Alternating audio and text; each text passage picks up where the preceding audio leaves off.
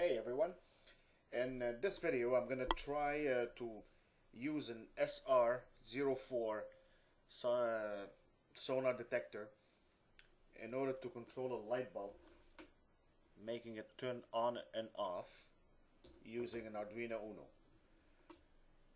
The way I'm gonna do it is I'm gonna take the SR04 module and I'm gonna place it somewhere on the board. I already put the wires in. I'm just gonna go through them to explain exactly how they go. The SR04 has 4 pins in the back. The one I'm using, let me show you here. It has 4 pins. The first one on this side is the ground.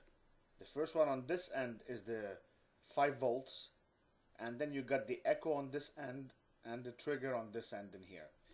So I'm gonna go ahead and place it on the board.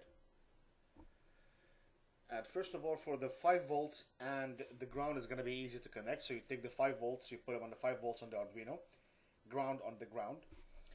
I connected the trigger, which is the green wire in here, on pin number 6 on the Arduino, and the echo, which is the blue one, is going to pin number 5 on the Arduino. I reserved this orange one here for our relay because I'm going to be using a light bulb instead of an LED to turn on and off. So I've found this little wire that I pulled off from Christmas ornament at some point that goes into the wall outlet. That's 120 volts. That's not DC, it's actually alternating current. But the Arduino doesn't have the capability to power this up. So I'm gonna plug this actually into the wall outlet while using a relay in here, which is the keys SR1Y. That's a Solange key relay to turn it on and off. Now this relay here has 3 pins on this end. You've got the negative, you've got the positive. On this end, you've got the signal.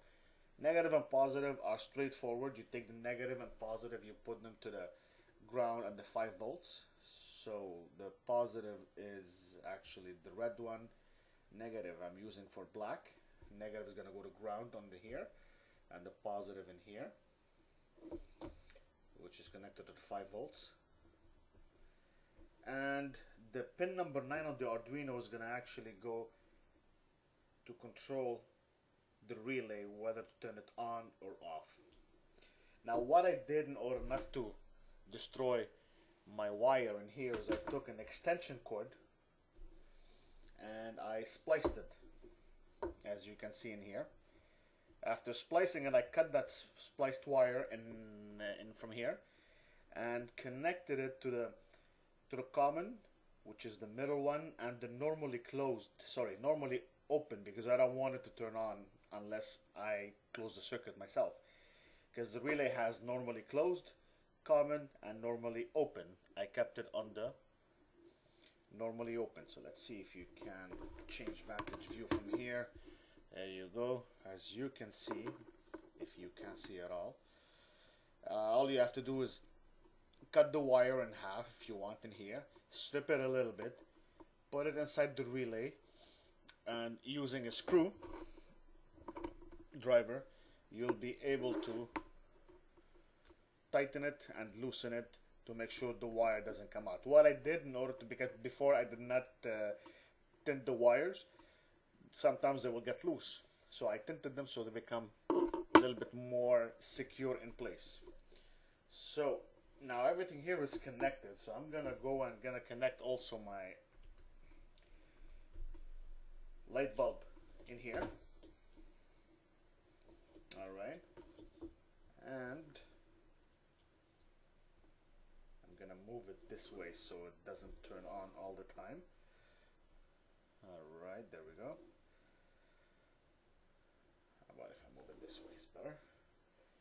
And then the extension cord, I'm gonna connect it to the wall outlet right here.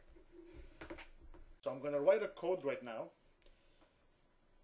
to tell the SR04 to detect anything in between 0 to 13 to 12.9 centimeters if you want, and if they do, to turn on the lights, and if it doesn't, to keep the lights off.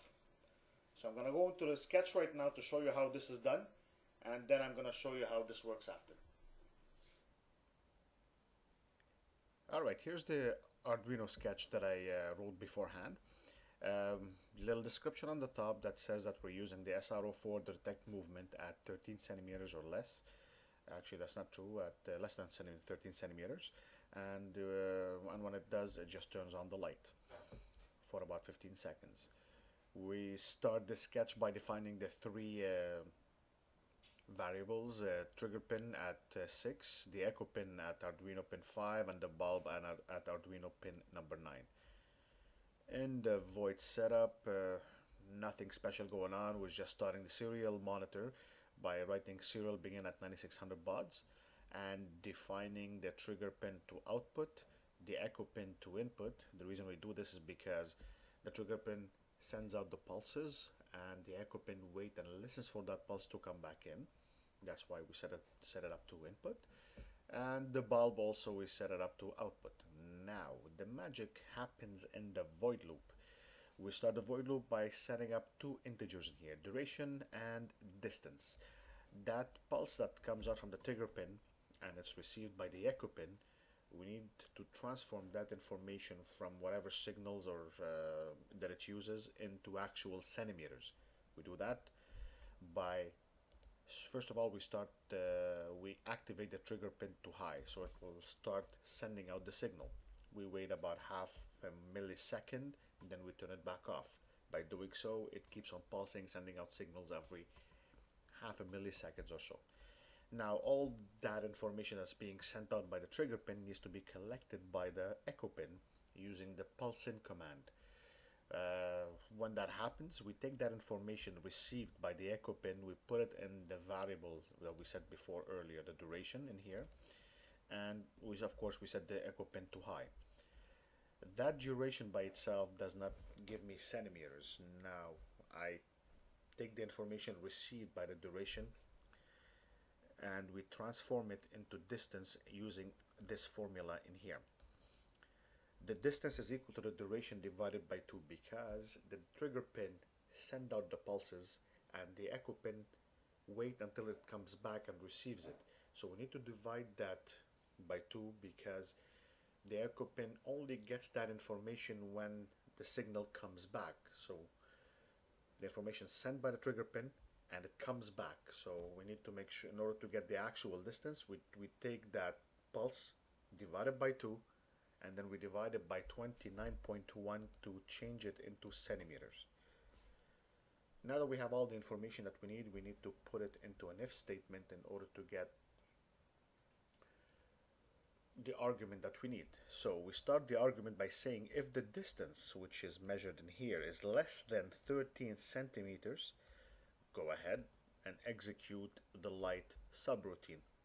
The light subroutine is actually straightforward. There's nothing to it. It only, when it's activated, it turns on the light bulb. It waits for about 15 seconds and then it turns it back off. And that's pretty much it. And what I did extra is that I took the serial monitor and I wanted to always print the distance every half a second. So I set it to print the distance. Once it prints the distance, actually it puts a space and a centimeter after that, so we know that we're measuring the distance in centimeters, and we do it every half a second. And that's about it. Let's go ahead and verify that. It should verify I've done it in the past.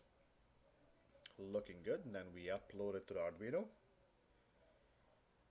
and there we go, it's all done. So let's go ahead and see how it actually looks like when we let the Arduino do the job.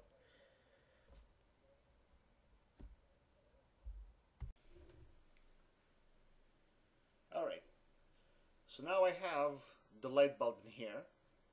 Let me put it here so it can be right on top of it if I want to.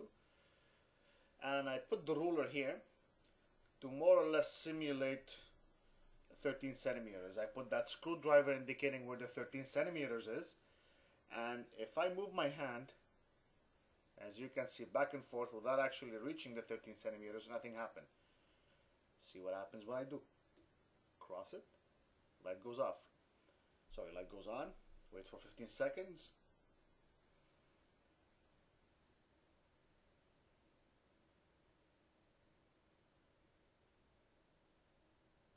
And there you go.